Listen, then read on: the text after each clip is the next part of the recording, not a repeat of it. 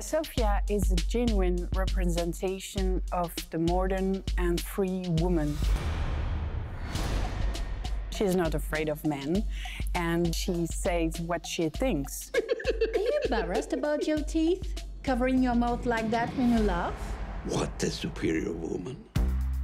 At the same time, she's very feminine, seductive, intelligent, funny.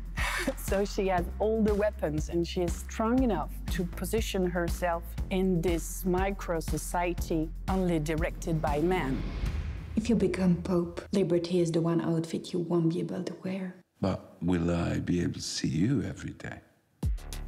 Her relationship with the Pope is very beautiful because her optimism and her enthusiasm make the Pope feel better because he's secretly suffering. He will have great faith in her, and she will be completely charmed by him. So it will be very hard for them to keep distance from each other.